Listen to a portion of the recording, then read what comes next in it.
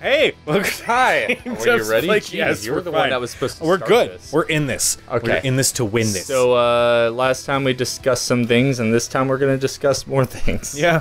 Yeah. Yeah. And so specifically, we're going to talk about the differences of Street Fighter V versus the rest of its series and other games. It's about time we actually talk specifically about this game. See, I participated in that last part. I'm going to be Boobs McGee. I'm gonna be other Boobs McGee, but you could also make out other shapes of her body. Oh, look at that! They did switch up her costume. There's a pattern down the side. Oh, yeah. That's makes sense. So immediately off the bat, we'll start with the blatantly obvious. The art has drastically shifted. It's like they still tried to keep a little bit of the goofiness of the cell shading of the last game, but really wanted to push to really have graphical capabilities to make it make sense to be on the PS4. They wanted to have a game made specifically for consoles that made sense for it to be on consoles. So one of the things that it seems like they really focused on was the art of this game. I think it's fantastic. I can agree with that. Cammy specifically, her facial structure looks great. Yeah, like, before they didn't really have varying facial degrees unless like they were going to have a super ultra used on them, and then their faces were like, ah, right before they got hit. And what's weird is that this game, I know that when they came up with the concept for this game, they wanted to have it be the first game where they focused specifically on a at-home release, both PC and PlayStation related. Not so much just an arcade game that got ported to a console. They wanted to have a Street Fighter meant for those who could own the game. And with that, it's got that Street Fighter feel to it, but it's got a little bit more, like more of a little substance in there in terms of what we're seeing with each character. Also with the fact that the story is moving forward. We're seeing major growth with some of the main characters, Cammy, Ryu, and even especially with Ken. The growth with Ken, I think, is extremely. You're actually seeing real, like actual continuity between the last one and this one. Yep. Also, a lot of characters missing, and you're wondering what happened to them. Exactly. That's another thing that I haven't quite thought about. Like, there's the stage in here where it's a Shadaloo fortress, where in the back you see Bison, you see Vega, you see Balrog, you see Fung, but Sagat is nowhere to be found. Yep. So that's probably one of the biggest questions on everybody's mind is, what happened to Sagat? He's always been a part of this franchise, except for Street Fighter 3, but whatever. Fair enough. Also, usually, because there's been a little bit of time lapse usually in certain directions, because like 2 took place before or after 3, if I'm not mistaken. Isn't that right? I don't remember. Yes, 3 was supposed to be the Uber prequel. Yeah. There's also, obviously, the addition of some of the new characters, one of which, Nathan, Intangible, is currently playing, in her relation to one of the other Street Fighter characters, which is pretty fun. What I like is that the new characters, save for one or two of them, Nikali and Fung, have sort of made their home in Street Fighter. Her style seems really cool. It's like she's Sea Viper, but not as unfocused as she was. If that makes any sense. Okay, you did win that. I hated Sea Viper. I did too, but it seems like she's got the similar concept in the lightning attack and such, but that's her only thing. She's not a mixture of 8 other elements and then having to figure out which strategy you wanted to play as. She was so unfocused in the last game. Yeah, she really was. So that's like some of the story elements. We can also talk about mechanical differences. Let's pick new characters. So one thing that I'll start with the obvious one, the V gauge that you'll see, and that the bottom corners right above the ultra bars. Those are completely new to the game. And you'll also notice, if you did play Street Fighter 4, you'll notice that the Ultra combo gauge, or the Ultra gauge, is nowhere to be found. Which I say good riddance. Yeah, I was not a fan. I've never used Birdie, so I also the mechanic of only having access to that if you're getting your ass kicked, like that, you're missing out on a game mechanic because you're just too good. You know, like, it doesn't make it. I understood it, but I understood it as being the equalizer, but I don't know. Yeah, I mean, in a game that's based off of skill, I feel like you shouldn't need an equalizer. Yeah, Equalizer personally, but that's neither here nor there. Neither here nor there. All right, so in terms of, like, so we have this V gauge, and every character has their oh my, I don't even know how I just did that. Sorry. Every character has their V action, which is the two medium attack buttons together. Can I? There we go. What does that really? Okay. That's fun.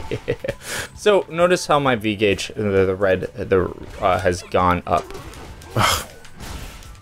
So that's one, like, it's going up now, and I can use, when it reaches full, I can use it to oh no, do one of these things. Ugh. Basically, it seems like it adds an additional layer of depth to each character in their own way.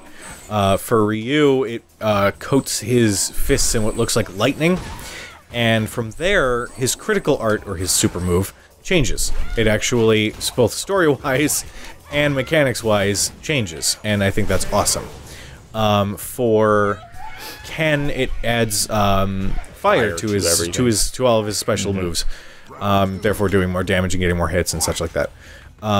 It's that extra little thing that the character has. It's like it's almost like how Mortal Kombat X had that individual, like, that was Mortal Kombat X, right? Which one? What to do? What? Or no, I'm sorry. That was Injustice. Injustice. Didn't play it. I know you didn't play it. Injustice had this extra little thing because basically the commands and the attacks were structured the exact same way, but each character had a little extra ability that nobody else had.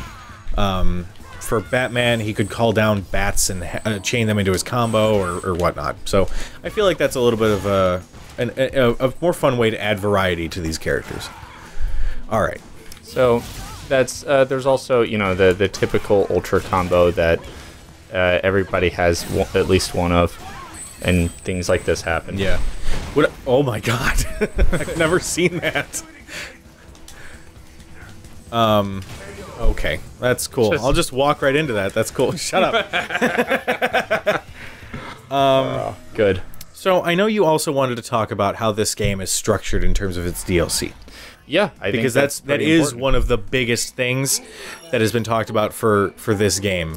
I mean, before we go on, I will say there are other things that are different about the game. We mentioned how it feels, and you'll have to just play it to really understand it. I mean, there are other videos and people out there that are talking about specific differences in it, how certain combos work now that didn't before, and they'll even talk about the frame rate, about the hit or stun chance, like things like that. They can get into the really super technical. And if you are really hardcore about it, then yeah, you can go over that. But if you're not at that level yet, it's those aren't going to do you any good.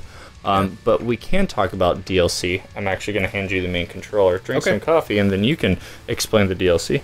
So the DLC in this game is structured around the idea that they don't want to release separate versions of the game for every big thing that they come out with anymore. They want to... Yeah, I know, we're not logged in. They want to...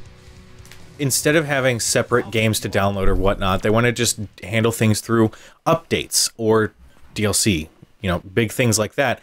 That also would remove, potentially, having to spend $30 to $40 on each new version that comes out. Because last time it got out of control. It really got out of control. There were 4 versions of Street Fighter 4. And while that's, I mean, each cool. one had costume packs. Yes. Every single one of them had costume packs.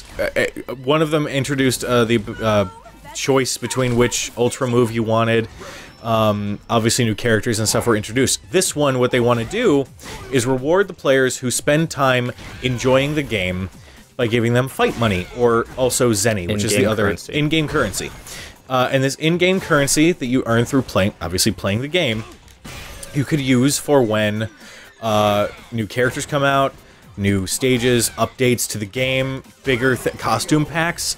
You use the in-game currency to purchase those characters and such. So, in a way, it would end up being free for you to get that stuff. Here's where some of the issues are involved. Double down 4. Double down 4. I think you have no life. I have no, life. that's the good. That's the fine one. There's like I think it's Double Down 2 or 3 where you have no life. If you get hit, you die. But you get like 4 times as much. It's pretty crazy. Huh. No, the challenge was pretty cool. So another thing about speculations with the DLC. There's some saying that it could aid in destroying part of the market. It may not affect a lot of AAA titles in the sense that those AAA titles may use this as a muse and come out with DLC very similar to where they'll release a DLC that is free constantly over time, and because of that, other companies, other AAA like Zynga on the mobile market or just indies who try to constantly come out with things where they expect you to pay for that DLC, but only in increments of like $1 here or there. People will may start criticizing them, saying, "Oh, well, you don't have in-game currency that I can use for this DLC, so why aren't you getting with the times?" And because of that, those companies or those games are at least now not making money like they were before. Now, DLC and paying for it is a controversy that has been forever, has been around for, not literally ever, but has been around for a really long time in gaming history. So there are some people that could totally support this one way or another. I understand it. My feelings toward it are kind of thus. You could look at this as saying, there are only so many characters, right? And if you're used to some of the other Street Fighters, like Marvel vs. Capcom, any of those other games, there's a lot of characters. Yeah. There are not a lot of characters in this game. There's, 10 or 12? Actually, 16. Oh, I'm crazy then. 16? 16 is not terrible. So, but I feel like a lot of them have like 24 we know you're crazy, but... or so. But anyway, so 16 I feel is not personally a lot. However, they're constantly coming out with these new characters, and you have plenty of time to explore the depth of 16 characters, and that's fine. Like, there should be no reason to complain there. But in general, you could look at that as, oh, you haven't given us a complete game. There aren't a lot of characters. There aren't a lot of stages. There are 2 modes. The challenge mode and I think the ability to purchase DLC and something else or whatever are just not unlocked right now. You can't get them until March, and that may annoy some players, but you could also, in my opinion, turn around and say, you know what, if they did wait to have all of that when it first came out, we'd be waiting like another year for this game. Instead, we have a fun game that we can play and enjoy, and they can constantly update if things get out of hand, as in characters are too powerful. Like Cammy, I think she's too good. Yeah, that's fair. But if they're, you can look at that and say, okay, ultimately, I got a game a little bit early. It's not perfect, but it's going to be, and I got to enjoy it in the meantime. Plus, something else to consider, if you compare the release of this game versus Street Fighter 4, Street Fighter 4, if I recall correctly, there wasn't that trial mode that you got in the later versions to go over literally all of the combos that you could possibly do for each character. In fact, you didn't even have a lot of characters in mind. You had the basic arcade mode, you had training, you had versus, you had a little bit of online play, but it wasn't anything really crazy or, like, dramatic in its release. So, to a point, yeah, like, this one, there's no real straight-up arcade mode. It's in fact just a character story where you just play a couple of battles as a character to understand their special moves and their main game mechanics. And to be honest, I think it's sort of a pacing thing, too. If you release all of your content, everything that you've got in the bank, right now, that's a lot of stuff. I mean, they could have all those characters all set up and ready to go. It's very possible. If you do that now, that's a lot of stuff to try and comprehend, especially when you have a completely new game, a new fighting system with a lot of different mechanics for each character. That's a lot of things to grasp. These characters are the base characters for a reason. These are the ones that really capture a lot of the main concepts that you're going to come across. Dulcim, zoning, poking. Those are his 2 big things. Because he got so completely redone. Of a character now than he used to be. Actually, I felt like he was very gimmicky back in the day. I feel like he's a lot less gimmicky. He's matured. These characters are being literally the character both story-wise, he's Mr. Fantastic. Yeah, both story-wise and mechanic-wise. These characters have matured over the years. And there's even big drastic differences between Ryu and Ken, something that people have been complaining about for years. For so long. Now we have it. We have it. Now it's time to enjoy it also, at our own pace. In case you're wondering, and if you do like Akuma, there's a combo that used to be his that is now belongs to Ken. It's the I'm sorry. I'm going way off topic. I'm so excited about that because I've always wanted Ken to be my favorite, but that damn combo, I love it too much. But now it belongs to him, so there you cool. go. Anyway, so that's like you could view it that way, but I think ultimately we should end the episode here. And while he's playing, I'm gonna come with the question of the day, which should be, I could talk about a lot of things, but let's talk about DLC. So for you, how do you feel about the fact that they're going to come out with free DLC, as in you purchase it with in-game money? How do you feel about that as far as, is it cheap? Is it, like, unfair that we didn't get a full game? Or is it the other way around, where this is the best thing ever? I'm so glad you did this because I'm getting free content. What are your views on it, and how would you change things if you could? All right, I like it. I just ended it with the Denjin Hadoken. I think that's the best exclamation point we can have on this episode. Super fireball for you Americans out there. And for those who are wondering, the next episode, it's on. Yeah, we're just gonna play now. Enjoy.